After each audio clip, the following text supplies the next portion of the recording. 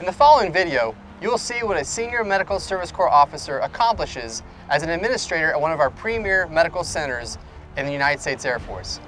As a chairperson for many critical decision-making meetings, you impact the entire operations of the delivery of medical care.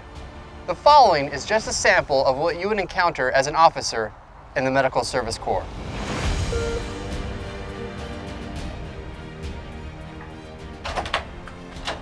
At ease.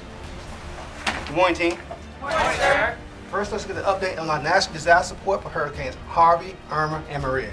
Sir, the medical readiness team has received a tasking order for the Global Response Force efforts. What we've done is we've vetted personnel, we've made our selections, conducted mass communications, and sent those selections to both ACC and AMC.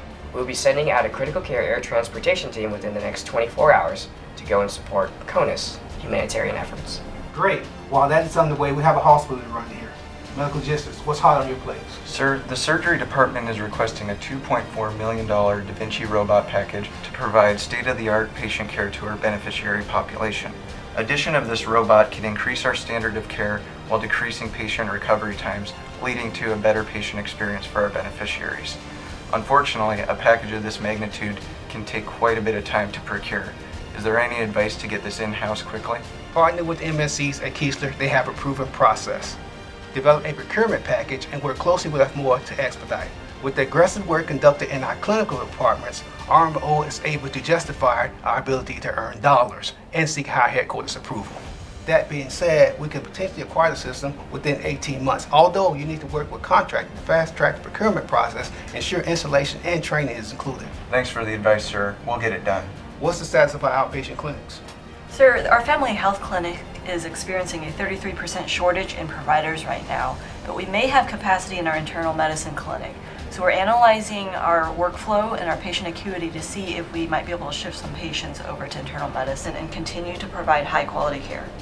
Great work on analyzing the acuity of our enrolled population. Now we know how to proceed with moving patients over to internal medicine. Those 1,400 patients will receive additional care while family practice clinics focus on immediate and primary care medical needs.